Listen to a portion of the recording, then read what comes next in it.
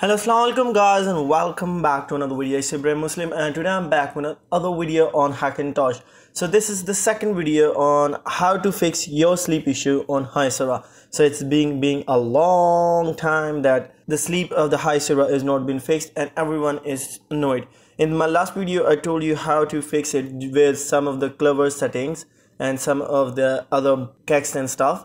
But in this video, I just found out the main reason why we face the sleep issue on High Sierra.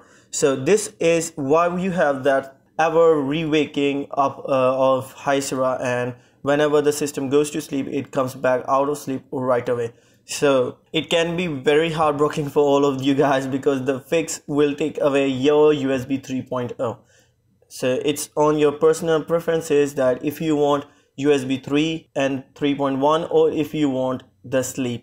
So there is a midway that if you take away the USB, then only the USB 3.1 and USB Type-C port will work on your Z270 or 170 series motherboard. So you will get two USB 3 ports and the rest of the USB 3 ports won't work. So what is the fix? The fix is you have to delete your USB 3.0 activator, and that is inject USB 3. So let's open the EFI partition, go to the EFI clever, and here in CAX you have to delete USB inject all. So the USB inject all is basically the CAX that is causing the waking up of your system from sleep. So USB inject all CAX wakes up the system from sleep right after it tries or it goes to the sleep, and that's why you can't sleep with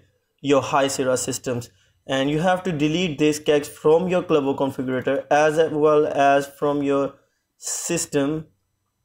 Let's go to system library extension, and from here you have to search USB inject, and I haven't placed USB inject in CAX, so I'm just using the clever to inject this. And if you're using just clever, then remove it from there, or if you're using it from anywhere else, then you have to delete it from there. So right now it's available in library extension instead of systems library extension.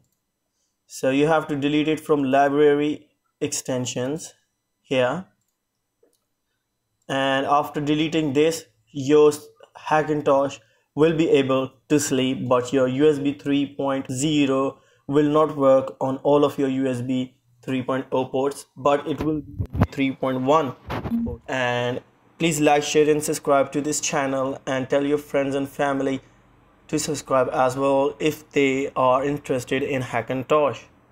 And until the very next video, please take care. Allah Hafiz.